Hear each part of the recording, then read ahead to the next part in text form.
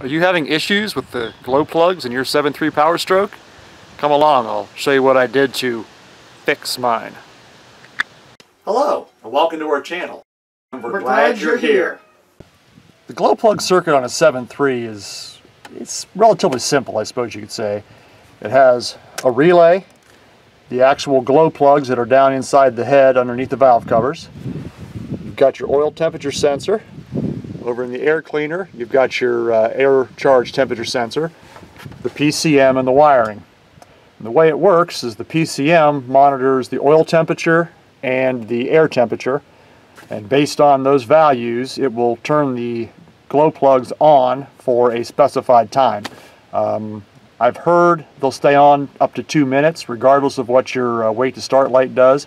So I know some people will cycle their key when the wait light turns off to recycle the glow heaters, but supposedly they will just stay on for up to 2 minutes based on the temperature. Now the problem I was having was obviously they weren't working at all. It started out with the relay. This relay is definitely bad. This is the original relay. I'll explain more of that in a few minutes. I've got a different relay in there now. That's an aftermarket. It's supposed to be a higher amperage relay. We'll see how it lasts. The way you want to test these, I'll show on the old relay, make it easier since it's out here. You've got 2 big posts and 2 small posts. One big post will have battery power to it. The other big post goes to the glow plugs. You have a 12 volt when the key is on coming into one of the small pins, and then the other small pin will ground through the PCM when it wants to turn these on. So the first check you want to do is you find your big pin that goes to the battery, and you should have power there with the key off, which we do. Now I got my test light hooked to the negative post of the battery. This large wire here that feeds the glow plug relay is fed by these 2 fusible links over on the starter solenoid. So if you don't have power there, you're going to pull on these fusible links and see if they might be burnt. But we've passed the first test. We have power at that pin. So now I'll go turn the key on and we'll do a little more testing. Okay, once the key is on, we should still have power at the big pin, which we do. We should also have 12 volts now at the small pin, which we do. It usually shows 12 volts at the other pin. Sorry about the sunlight here, which we do. And if this was working properly, we would have 12 volts at the other big pin, which we do not. So that, with having 12 volts on both of the small pins, that tells you that the PCM is not grounding the relay. So either the PCM is not working or it's not calling for the glow heaters or glow plugs because it is not needed. And what I did, this is how I found that the other relay was bad. I put a jumper wire down on the ground side, on the PCM side, and grounded it to ground. And you can probably hear the relay kicking in and out. So that shows me that this relay is good. The other relay would not do that. We now have power on the other side, which means we have 12 volts going down to our glow plugs. So until I got this fixed, that was my sort of repair. I left this clipped to my dipstick tube where it's plastic, and then if it was too cold for the truck to start, I would just take this off, hook it right there, which turned the relay on, which gave me glow heaters. So, like I said earlier, the circuit runs by the PCM looking at the oil temperature and the air temperature, and then turning the relay on. And as you can see with the key on, I do not have ground over here on the PCM side. So the problem I was having was my PCM is bad, only in that circuit, because the truck runs fine otherwise. Normally what you'll get is power on the power side, ground on the PCM side, power on your big pin, but still no power over here with the relay pulled in. The way these relays work, there's a large copper disc in there, and the bottom of these pins stick toward that disc. When the relay engages, that copper disc comes up against these two pins and creates your circuit path. Over time, with the arcing, you'll lose surface on that copper disc, and even though the disc is engaged to the pins, there's not enough surface there to allow it to pass the electricity through. So you'll have a relay that's working up and down, but you won't be getting current pass between these two pins. That's when you just change your relay. Like I said, I tried that because my relay would not pull in, and that didn't help me because the PCM was my issue. I could replace the PCM, but that's maybe $500 or so is what I was looking at, and I don't see the need in doing that just for the glow heater circuit. So what I did, as you can see this purple wire down here, this purple wire runs underneath the dashboard. This wire here that I've got the shrink wrap on is the original PCM wire that used to hook to here. So I've shrink wrapped that to keep it from causing any issues.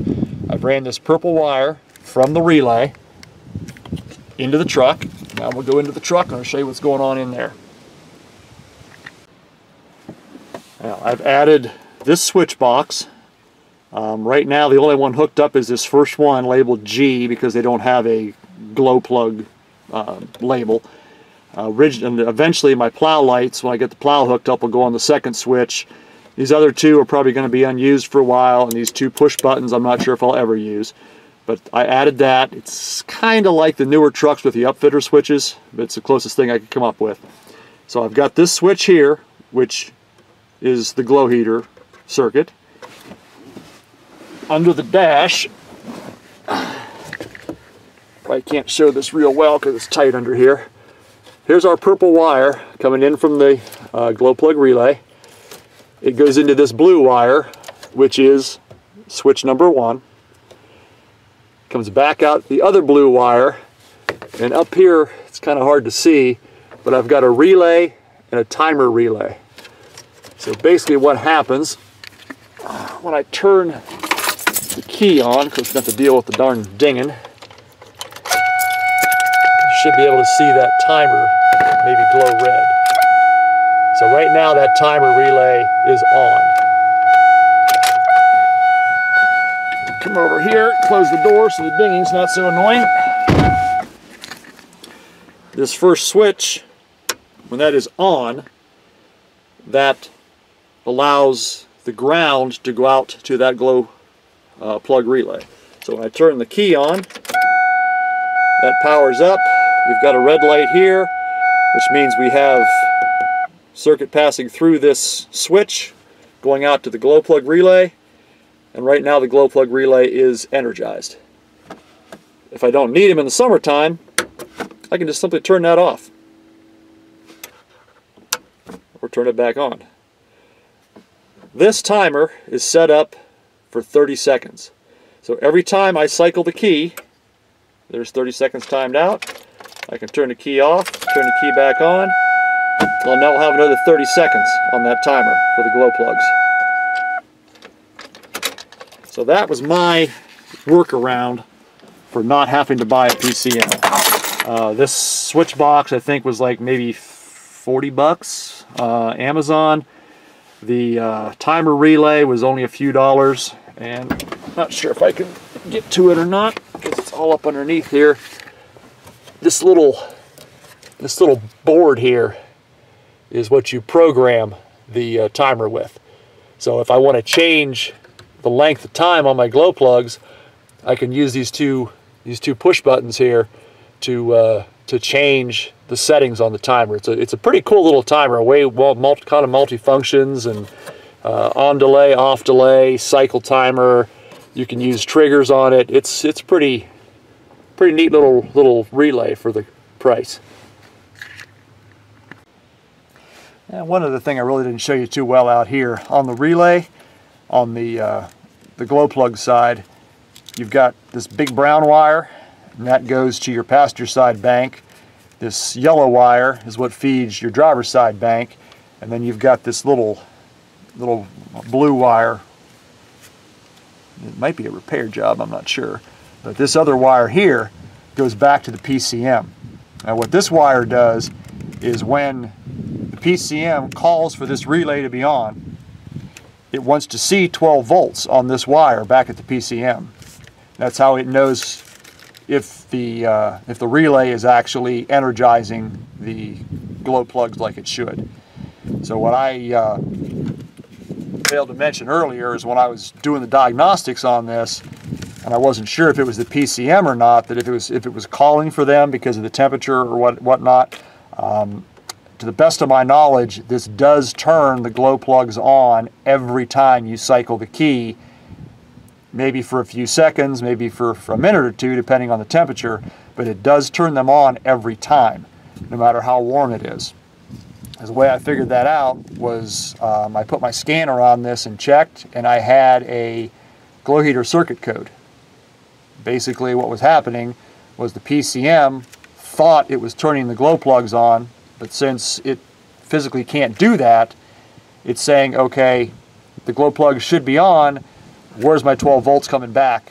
Which basically it probably thought the relay was bad because it wasn't getting 12 volts back, where in actuality it wasn't turning the relay on. But that was so kind of how I diagnosed that it was a PCM issue, is because the PCM was seeing the fact that it thought it had the glow plugs turned on, even though they weren't on. So this blue wire is a feedback wire to the PCM. So that's what I did to fix, like I said, fix my glow heaters. I noticed I just did it again.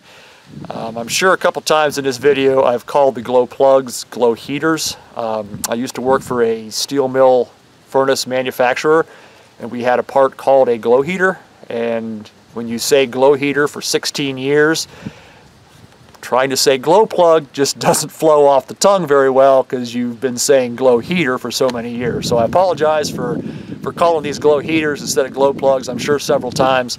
I try and catch myself when I'm talking about the truck, but it doesn't always work because the muscle memory thing. I'm sure some welders can probably relate to that welded old school with the old flip down hoods. They transfer into the new auto darkening shades, and you still go like this every time you go to strike an arc, even though it's down there in front of your face, just because the muscle memory you have, you do what you know. And for me, saying glow heater is far more natural than saying glow plug. But anyway, I hope this helped explain the glow plug circuit to you. If you have problems with yours, hopefully you can use this video to diagnose and maybe fix your issues. I will leave links down below to the relay and the timer relay and that switch box that I bought, just in case you want to try to do something a little off the shelf like I did here to save yourself a couple $100s in replacing a PCM that only has that one bad circuit. I saw a video one time, it may have even been Diesel Tech Ron, that mentioned that if you touch that PCM the wrong way, that stud on the PCM side the wrong way, you can fry that little contact in the PCM. So I'm assuming in the past somebody was diagnosing this and put power to that or did whatever that you're not supposed to do and ruined that PCM contact. Because like I said, otherwise than that, the truck runs fine. So spending $500 just to get your glow plugs working when I can do this little deal on the side here, we'll see how it works. So thanks for watching. Please subscribe. Thumbs up would be appreciated. Click that bell if you want to be notified when we do more videos. Any questions or comments, please put them down below. Thanks for watching. Have a good day.